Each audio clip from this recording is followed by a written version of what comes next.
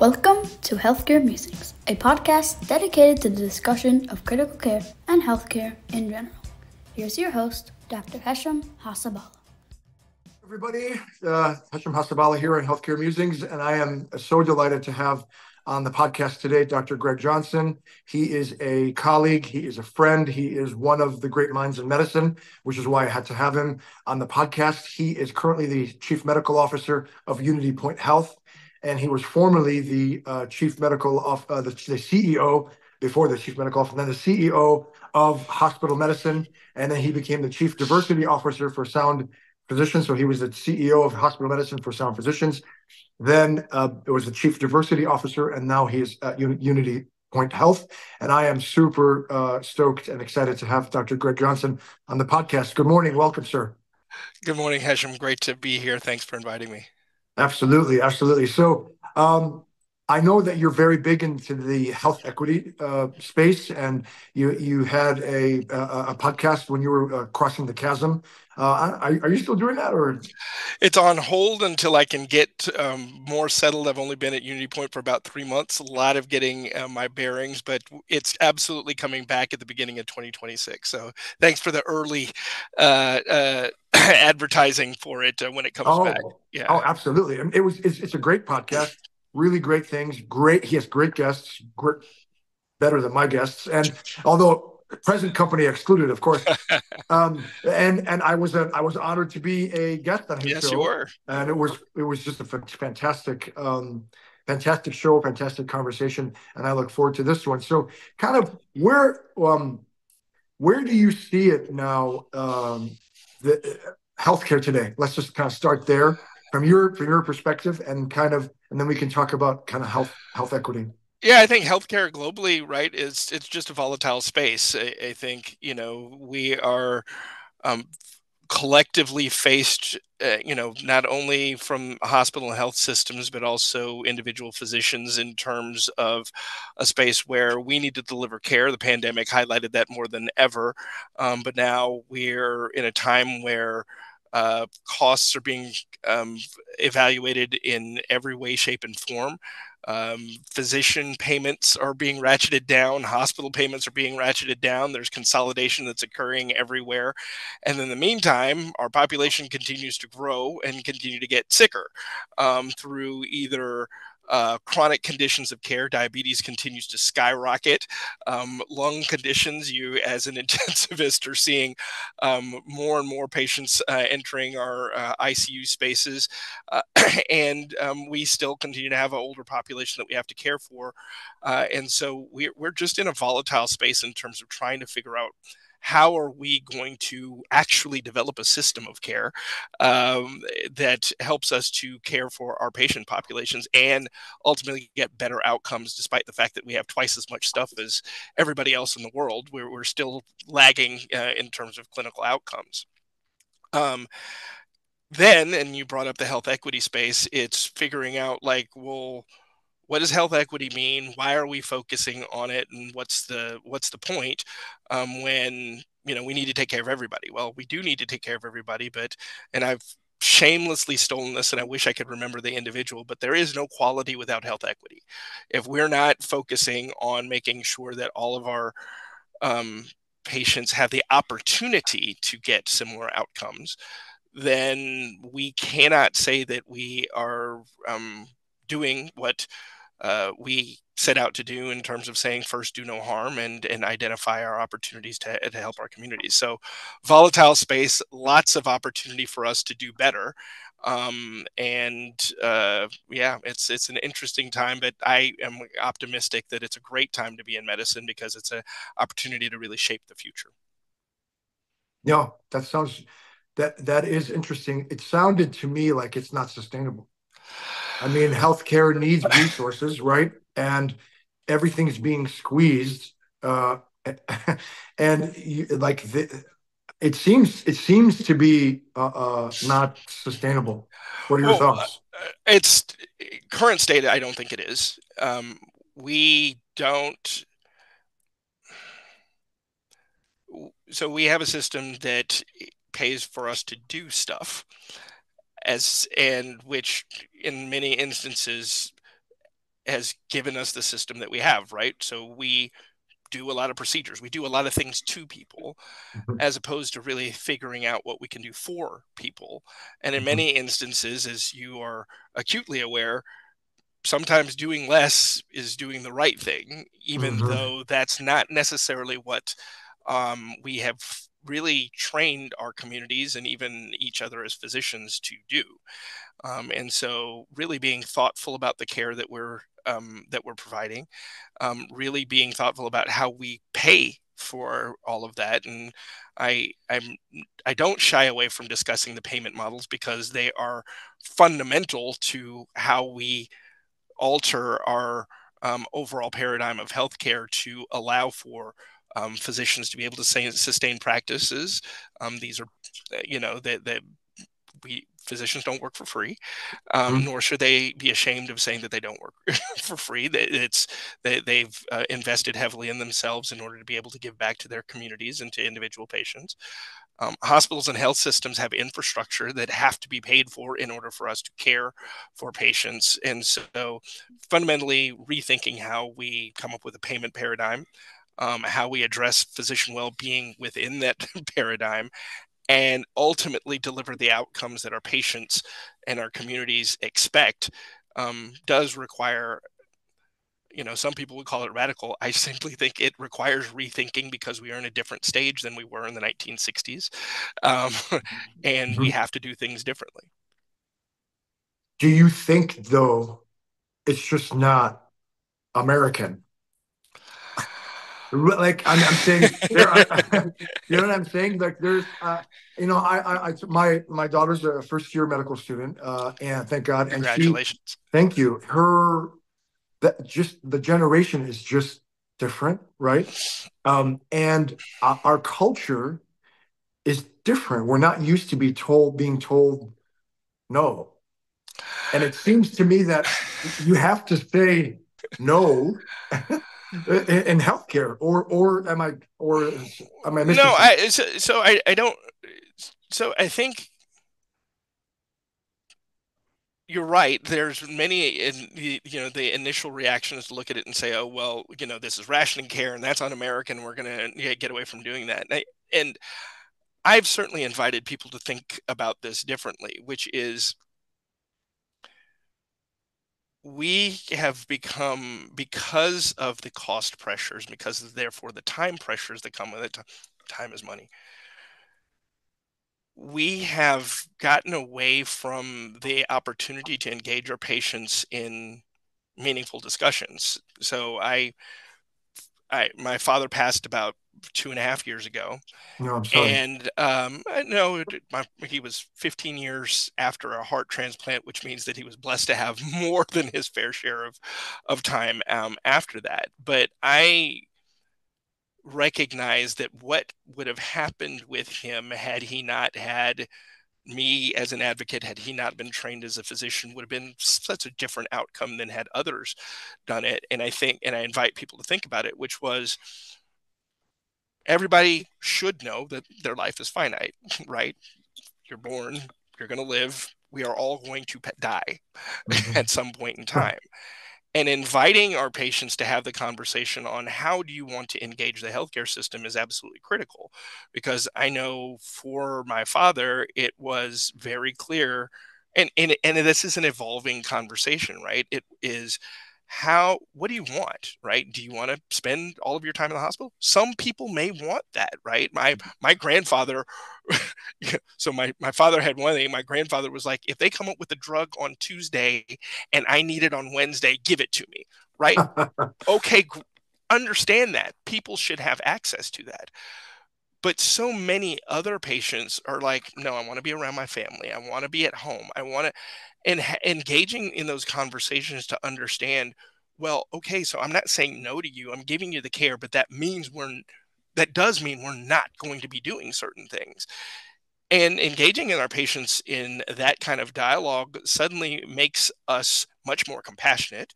It does allow us to care for our scarce resources in a way that is more meaningful, and candidly, I think brings more meaning to what we do as a healthcare system and as physicians within that healthcare system. And so, and to the point that I was making, we have to be fairly compensated for having those hard conversations, because you and I both know those aren't easy conversations to have when you're perfectly healthy. 100%. And nobody wants to discuss their mortality when they're healthy. But I know that if we engage with people, and I don't think this is a Pollyanna perspective, but understanding that we can save money, do the right thing, and allocate resources for the individuals that need it and want it more, just makes more sense. But instead, it is churn, do as much as you can, do as much, and then say, well, now that we've done everything, and oh, well, the outcome is going to be the same. It just doesn't feel right to me. I totally agree. In fact, we as intensivists do it all the time. Right. Like I did it yesterday, literally yesterday. I was on 6th. I just finished 7 days in the ICU. Literally, I had this conversation yesterday about someone who clearly is going to need long-term mechanical ventilation, clearly, and he did not want that. Right. And so I told the family, I said, then I can't do it. We just can't do it. And so am I part of that solution, for lack of a better, is to not say no, but to provide care? Because I don't know that we ask our patients, what are your goals of care, right? Yeah. What do you want? What do you want out of this? You'll forgive me for giving another story, but it's still one of the most I love the stories. Go. The most powerful moments with me at the bedside. And I think you'll appreciate this, right? This was a gentleman that came into the hospital. It was acute renal failure, had lots of signs and symptoms that lots of diagnostic criteria that really were leading towards a myeloma diagnosis. And comes in, and I remember he had 11 children. And as a hospitalist, that used to terrify me, because it was usually the family was disconnected and there was going to be a fight over this.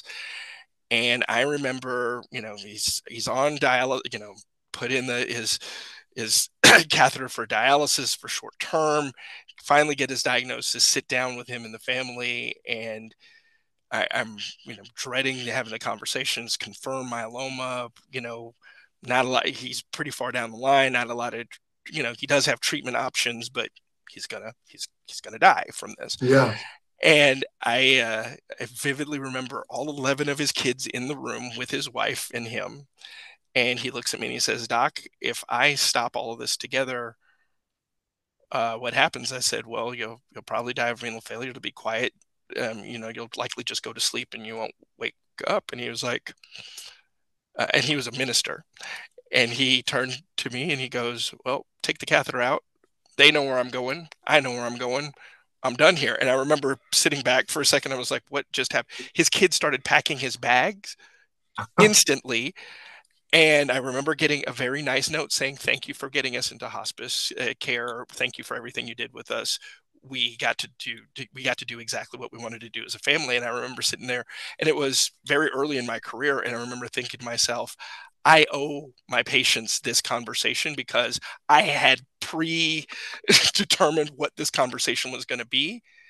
And it was the polar opposite, and one of the most beautiful moments I ever experienced in healthcare, because it was really the power, not only of faith, but of having the conversation in terms of that. And I was just like, I owe this of patients, and I wish that I had space to be able to create to do this. And it's not just an end of life care, it's in anything. Absolutely. I think I say that as an intensivist, I win. I hate to use that word. I win when a patient conquers critical illness and we help them. That's why I became a doctor, right? It's fantastic, right? Right. Even though I don't remember, they remember me and they come back, and that's so awesome, right? Yeah, exactly. In fact, this week I'm going to drop an episode about how patients and their families can help with burnout is by sending a thank you note. Oh my gosh. Yeah. I get Yeah. a thank you note. That sustains me for so long. And people should do that. It, Take the it time. does. It does, because at the end of the day, like it is that connection. It's the reinforcement that you know that you did something right and well, and it's just reinforcing excellent behavior. So yeah, I Absolutely. agree with And you. then if I can help mitigate someone's suffering, like that patient yesterday, if I can provide care within his red lines, within his values and preferences, and that means that they don't suffer all the way to death.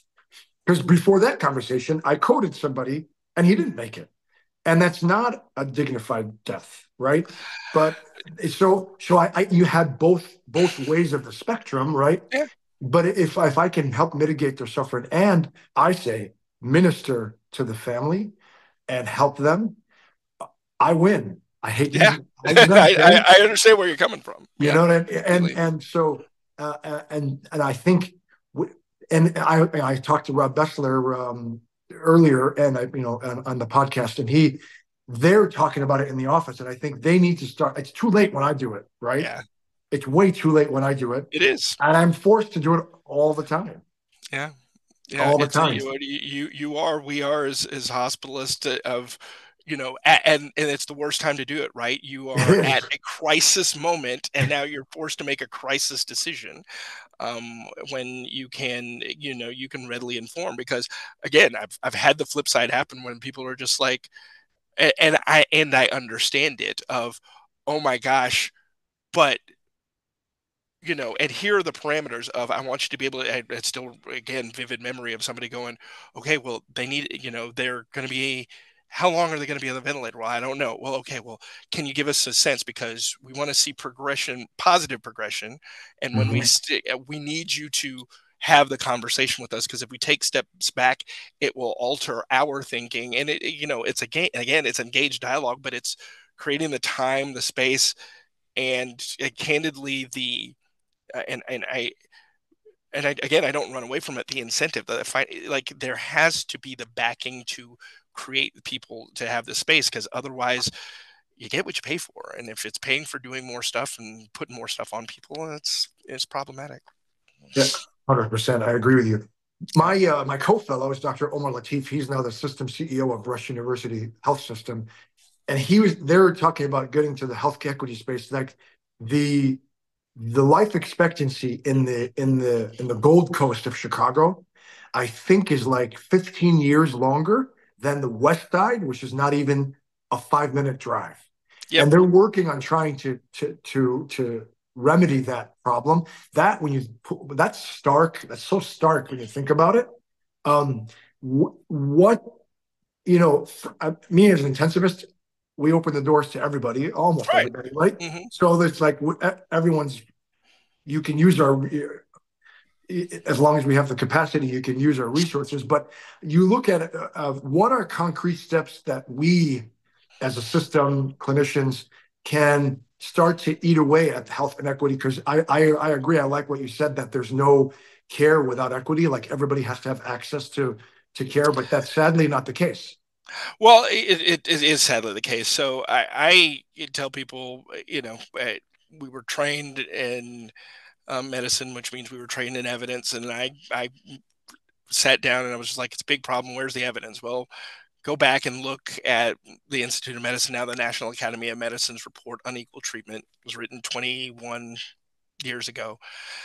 Um, and it's a treatise, and it's a well written, well established, that not only confirms that health inequities have existed in this country for over 60 years, but more importantly, a step by step set of recommendations on what health systems and organizations can do to resolve that. Now, interestingly enough, in May of this year, the National Academy of Medicine released its follow up report called Ending Unequal Treatment. And what's a little sad, not a little, it's a lot sad, is the first portion of it is like, well, we put that out 20 years ago and basically nobody did anything that we asked in the report, or very few people did. And then the latter portion of it was really an outline on what needs to happen, and again, addressing funding from a federal perspective to address funding.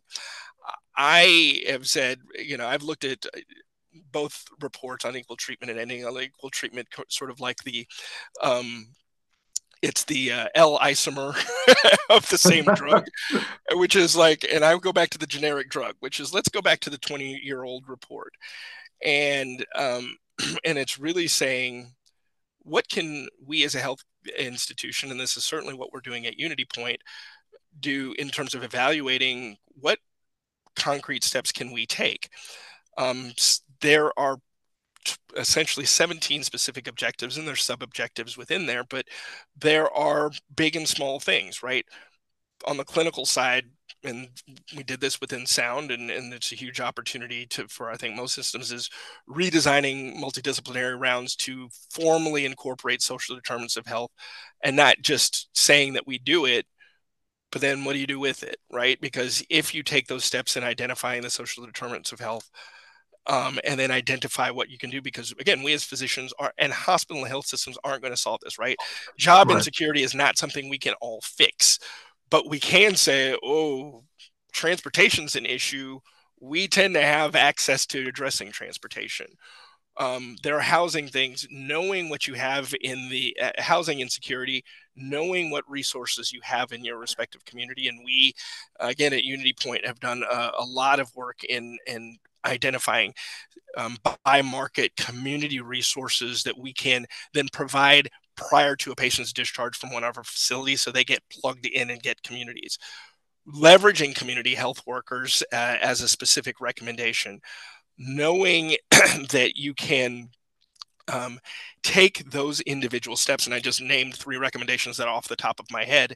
Mm-hmm. But looking at those recommendations and really saying concretely, what can we do to be able to do this? Simply evaluating your own systems, and to the point of view as an intensivist, but it's getting as granular as possible of saying, and again, it was something done in Sound. It's something we're actively doing in Unity Point, of saying, well, where are our existing disparities? Because while there are national ones, how are we contributing to the problem?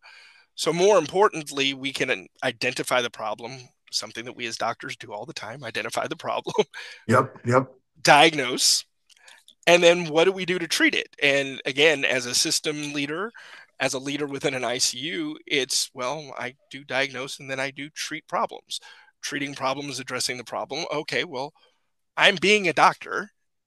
I'm taking data and then I'm applying my knowledge to figure out what we're going to do differently. And so to me, I tell everybody, the evidence exists. Go read it. It's not a page turner, but go read it, and then sit down and figure out what can you do. Because even if you're taking a single step, that is helping to mitigate health inequities, and it gets into the pattern that we learned in medicine, and that's reinforced with our public health colleagues, which is, then how are we engaging our communities in terms of, I'm not doing something to you, but how do I gauge it so I do something for you? I mentioned the community health workers, but it's also the community, engage in the community in terms of research. Stanford did some excellent work in terms of looking at what you can do for community scientists, in terms of saying, hey, we can identify what's going on, but hey, I can come in as Dr. Johnson from Unity Point, and I can go out to rural Iowa and say, oh yeah, well, I know your problem is going to be telemedicine, but if they turn around and tell me we don't have reasonable broadband access and people don't have access to, computers, I've named a solution that is inapplicable for them. How are we going to engage these these poor outcome, underserved communities in terms of a way that it's meaningful for them, so that way they can help build trust with health systems, as opposed to where the healthcare system in many instances has treated historically disenfranchised communities pretty poorly. And so I tend to just go back to the evidence and say unequal treatment is a wonderful place to start. It's a place to build. And then utilizing our clinical knowledge, partnerships with public health, and partnerships within the communities to be able to provide them not only visibility as to a negative outcome, but what we can do to ultimately fix it. Because there are tons of solutions out there, but until we are willing to engage in a different way as healthcare providers and healthcare systems, we're going to continue to see what we've seen historically, which are really poor outcomes in historically disenfranchised communities. Mm. That's fantastic, and I'll link. I lost you, Hashem. Hold on. I was going to say I will link both reports in the show notes, so people can do that. Should we address, so when you say social determinants of health, just so that I and the audience knows, what are you talking about? Oh, I lost your audio. Am I back? Oh yeah, now you're back. Okay, yeah, I had lost you. When you say social determinants of health, what do you mean? So social determinants of health are well-researched areas of health that don't necessarily correlate with race or ethnicity, but are really components of healthcare. So if you components that aren't necessarily medical that are associated with healthcare outcomes. So I highlighted transportation or transportation insecurity as one area, right? And for non-clinical listeners, or maybe even some of our the clinical listeners, transportation insecurity is, right, you have an elderly patient, they don't drive, they don't have family, and so you tell them, go pick up your drugs I need you to go follow up with your primary care physician after discharge. And they're like, that sounds wonderful, I have no way to get there. Right. Housing insecurity, I think very straightforward. Food insecurity, which I think we tend, particularly in this country, to take for granted, but there are food deserts that exist in major metropolitan areas as well as rural America. And so really breaking those areas, and there are typically, at least certainly in the inpatient space, there are probably 11 that are directly correlated with differentiated poor clinical outcomes for patients. Those are the types of things that we're discussing. And again, from the clinician's perspective, screening for those, and for those who don't know, CMS, or the Centers for Medicare and Medicaid Services, came out with not only recommendations and suggestions for the screening tools, but then actually additional payment that goes along for screening for those. So getting, trying to solve the entire problem, but really saying screen for them and then utilize what resources you have to be able to support them. Don't solve all of their problems, but at least ask, so that way we know what can potentially cause a patient to either fail care in the outpatient space or be readmitted to hospitals. Should we be asking about that during my ICU rounds? Or maybe in a hospital? So it's funny. Should I add that to my, is it A, B, C, D, E, F, S?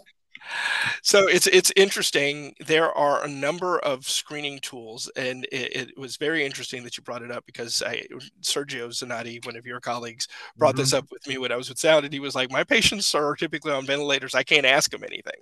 And I was like, I understand where that comes from, but I will say that on the hospital medicine side, there is tremendous opportunity to ask for these.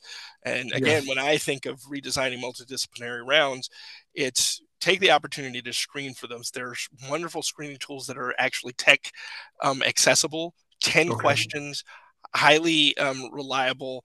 I can't remember a couple sources that I'd pull off the top of my head. I want to say Northwell Health had a really good one, and then there's and then I believe that I won't overstate that. I want to say HRQ had come up with one, but there are several that you can actually access online that are quick screening tools that you can put in the hands of either nurses or physicians to be able to get to the questions. Unity Point absolutely has a screening tool that's built into Epic for our patients. I was going to say, yeah, Epic, they have those little hands that keep that exactly. I see on the summary, and I just like, okay.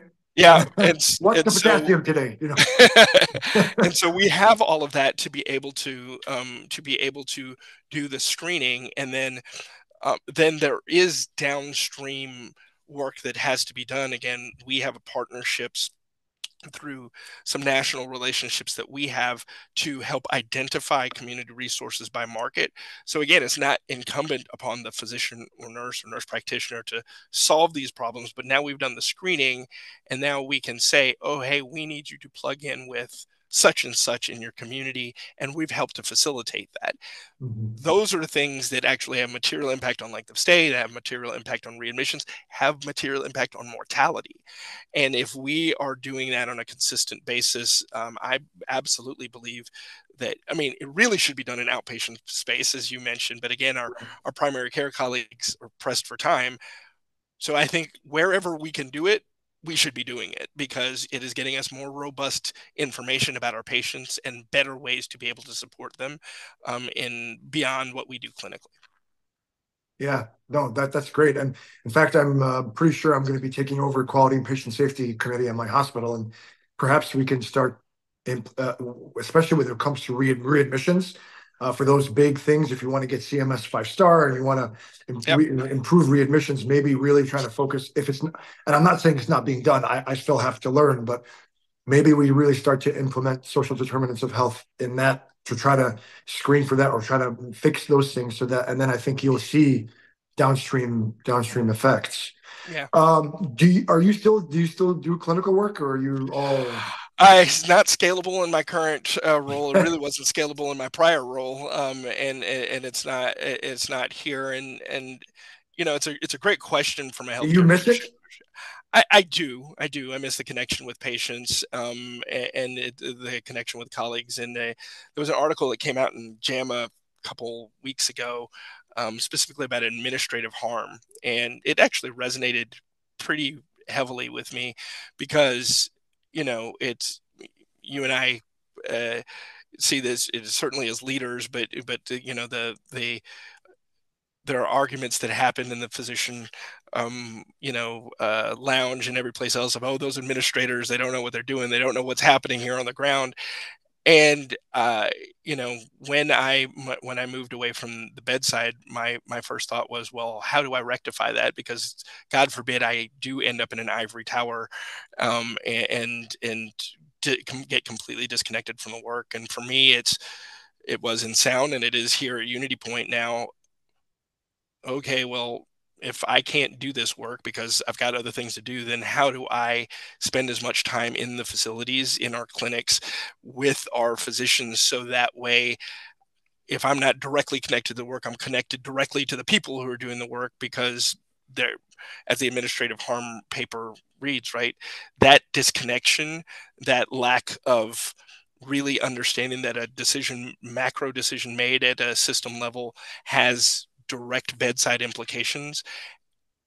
And you know, it's never going to be perfect, but how do I help to make sure that those dots are connected, and I can communicate with them effectively on why the decision was made, and they can provide feedback in terms of what changes it's made, positive, better, negative, otherwise.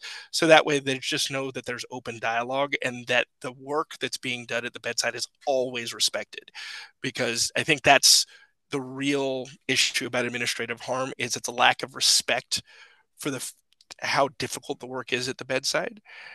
And if I personally can ensure every physician, every nurse practitioner, any member of the care team knows I respect their work that you're doing, and everything that we're trying to do at the system level is in support of you as a team member, because you are committed to improving care for our patients. And so it's my own soapbox moment in terms of saying all leadership has to stay connected, figure out how you're going to do it, because at the end of the day, if you can't do the work, get as close to it as you can, so that way you're not making bad decisions. That's great. That's great advice. I think I'm still able to do that because I'm a clinician leader, right? I still do. As I said, I just worked in the ICU yesterday. I was on call last night. So it gives you street cred. For Steve Matchett, our CEO for critical care, says, when you work in the shift, you work in that ICU, as the leader, as the regional medical director, and I have, it gives you street cred, right? Because I've been there, I understand. And I think when it's harder, when you have so much responsibility for a system, but I think that's so important. That's something to remind all of the admin colleagues that are listening to this. And just a note, if you hear drums and piano in the background. That's my son practicing. So sorry about that. I don't hear a thing, and if I did, I'm sure it would be wonderful. It's actually good. He learned how to do the Mario theme. I'm really proud of him. Nice. So yeah, to maintain that connection and maintain that so that you really get street cred, so that you're not just the suit from you're the suit from, like, for me, I'm the suit from Chicago. Yeah. When I said, when they come and I say, well, okay, well, I work the shift. I know what you're talking about. And, yeah, no, it is the ultimate. I always say that, right? Bill Belichick, greatest football coach of all time, never played football, but medicine's different. Is medicine. Totally. You have to. My belief, right? It's certainly my bias, is that you had to have somebody say that you were an excellent clinician in order for you to advance in leadership. And so, I'm glad I've worked shifts. I'm glad I've worked at the bedside with a lot of folks, because, at least I can point to people and, like, well, they can tell you how I was as a doc, and hopefully you see that reflected in how I am as a physician executive. So, yeah. Absolutely. I think, it's great to wear, one half the lab coat and the other half the suit. Exactly. You look quite dapper, by the way. You always have. And thanks. I joke. I dressed like this in high school because Did you really? Yeah, I did. Wow. That does, knowing you, that does not surprise me one bit, to be honest. And that's so important to stay connected. And I think, Unity Point is lucky to have you, because you remember, because a lot of people don't know, like, what do you, I'm here, I'm working Sunday afternoon. And I said that yesterday. I'm like, I have zero sympathy. If you have to come in on Sunday, well, guess what? Yeah. I'm here on Sunday. Yeah. And if I'm here on Sunday, you're going to have to come here on Sunday. Well, and to that point, right, right, if you're not going to be at the bedside, then people need to know that you're working as hard as they are, because, and so it's nights, it's weekends, it's whatever it needs to be be in support of our teams that are taking care of patients. And I'm right there with you. That's awesome. Well, Dr. Greg Johnson, I so appreciate your time. It's been great to connect and see you again. And we'll definitely keep in touch. I'll have you back and we'll have further conversations. So appreciate you so much. And thanks for all you do. Thanks, Hashem. Appreciate it. Appreciate the invitation, and we'll absolutely stay in touch. Take care. Absolutely. Take care. Thank you for watching. To get every episode delivered directly to your inbox, please subscribe at healthcaremusings.com.